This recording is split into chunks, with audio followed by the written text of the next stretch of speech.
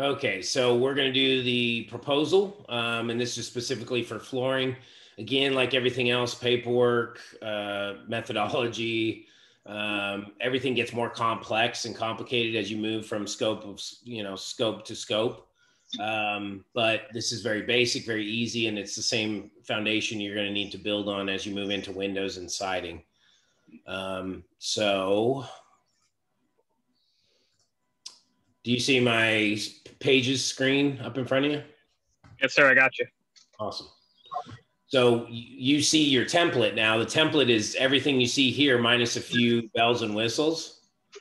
Okay. So the first thing you're going to do, and I want these very particular, I'm going to have you, the first couple that you send out, I'm going to have you send to me so I can kind of proof them, because it's just like centering the screen on the pay options and promotions tab.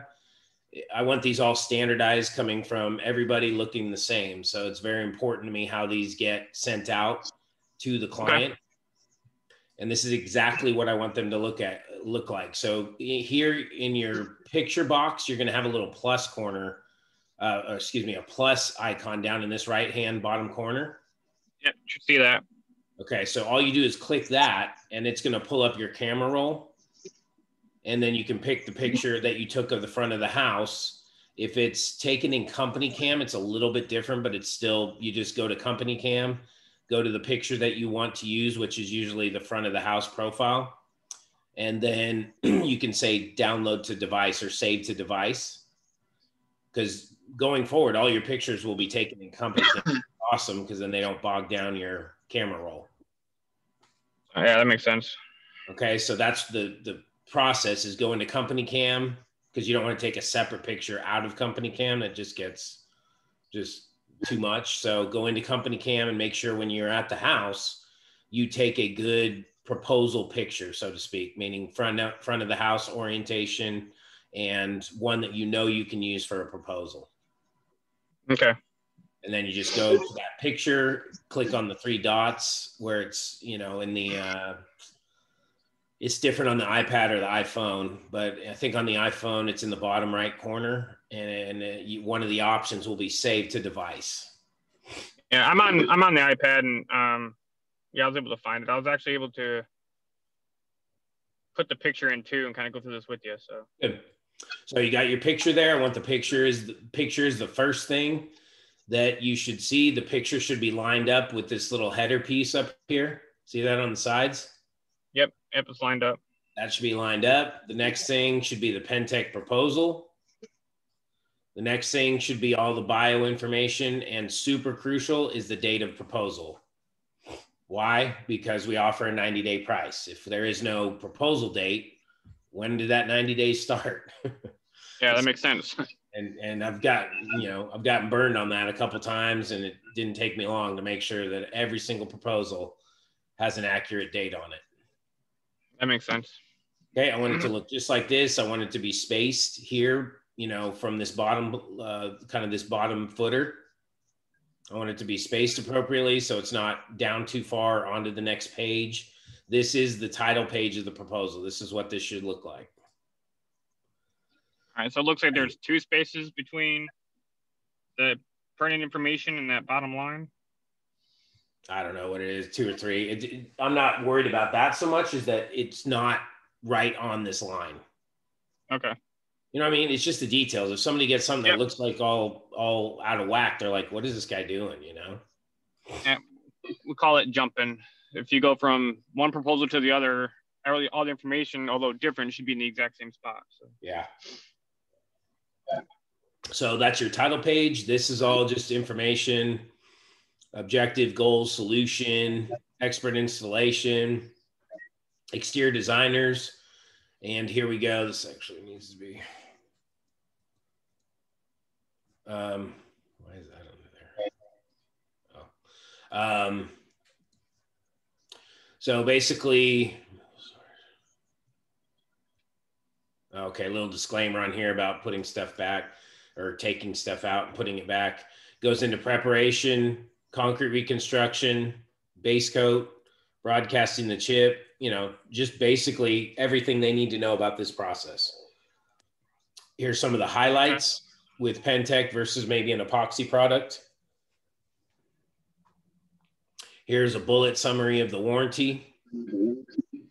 And this is the only section generally that you need to modify. Okay, yeah, because in our case, we offer that second warranty, or windows and doors probably have different warranties. Yeah. Okay. So you do want to put in the square footage. Okay.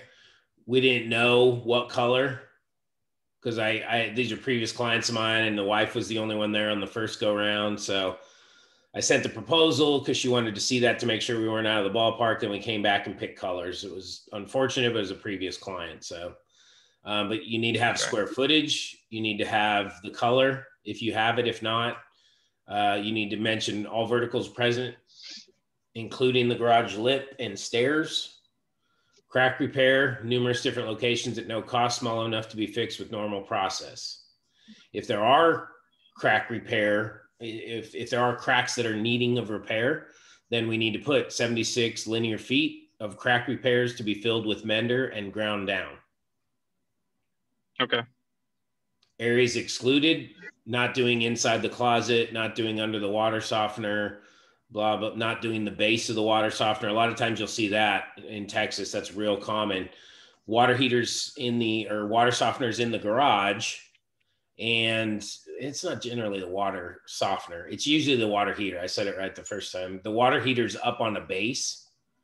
That base is generally like a wood framed, and it's generally sheetrock. Yeah. So obviously we don't coat sheetrock. So you got to set that expectation that, hey, this isn't going to be coated because it's sheetrock. It's not cement. Yes, sir. That makes sense. So that's the areas excluded. Project investment value. This needs to be changed every time. Discounted quote is valid until, should be 30 days. Retail price valid for 90 days. And I think I did this, what was it, 12/6? Yeah, December 6th, so 12/6, and I made it till the end of the month, 12/31. So that needs to be changed. Absolutely. That's probably the trickiest thing that people forget, is to change this little guy right here. Okay. And then, this look familiar? Yes, sir. So you screenshot your, okay, see that? See how you can see the transparent kind of surround? Yes. Oh, yep. Okay.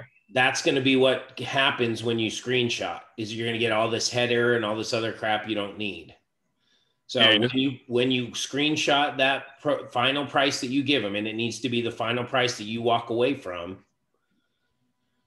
you need to crop this down like you see here.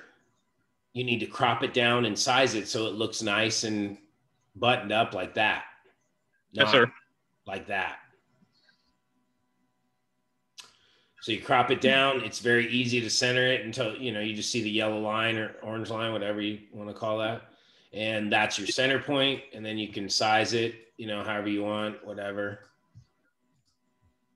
But that's how that should look. And then you're going to have your signature line down here. We'll get a picture made so you can put this little footer on all your proposals.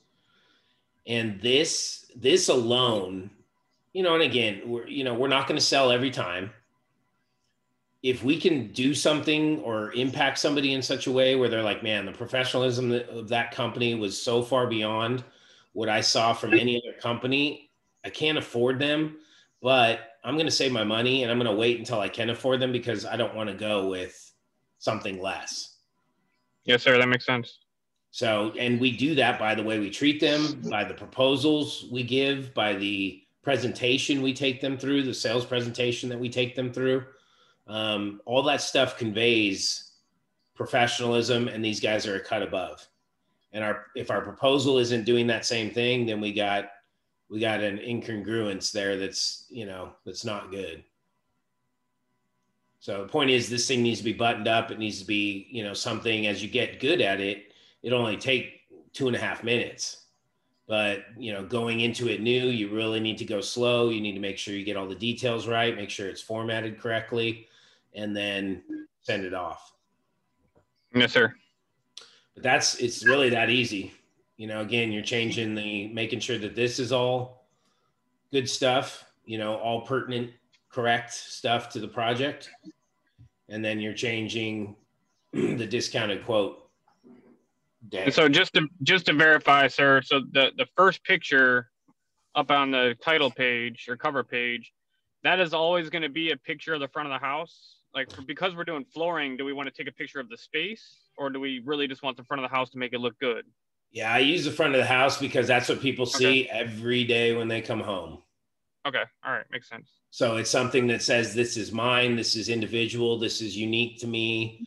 The garage floor, I don't like having that at front and center, you know, because typically the garage floor is ugly and it's, you know. Yes, sir. Yeah. Just wanted to verify. Makes sense, though. Yep. So this is exactly, and I can send you this one. This is a really straightforward. I can send you this one.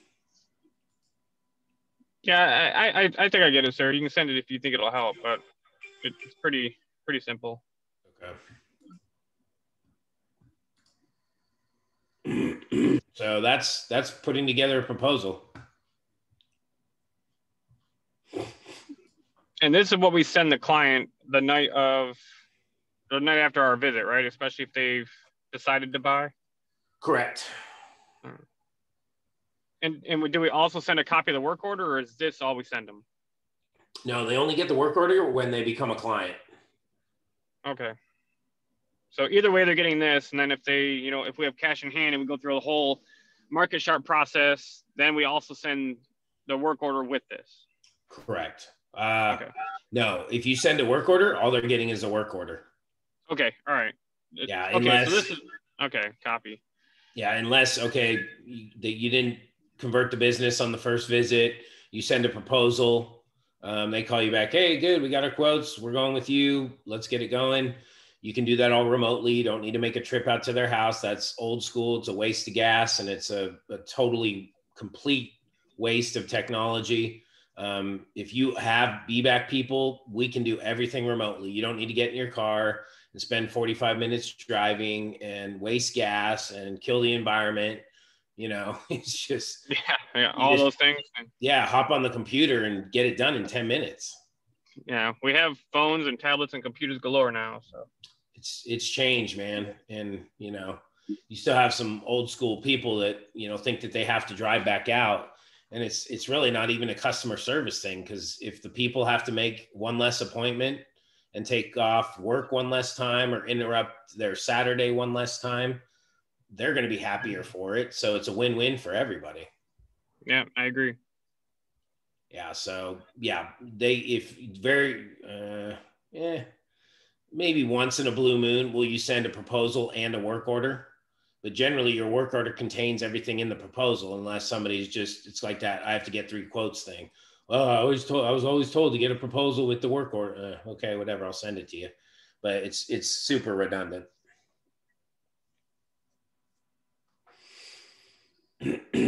Any questions on the proposal? No, that's super easy. Okay. But yeah, definitely the first couple of times, I can understand now why. Yeah, I'll definitely go through it slow and send them to you before pushing them out. That's for sure. So. Yeah, very rarely does somebody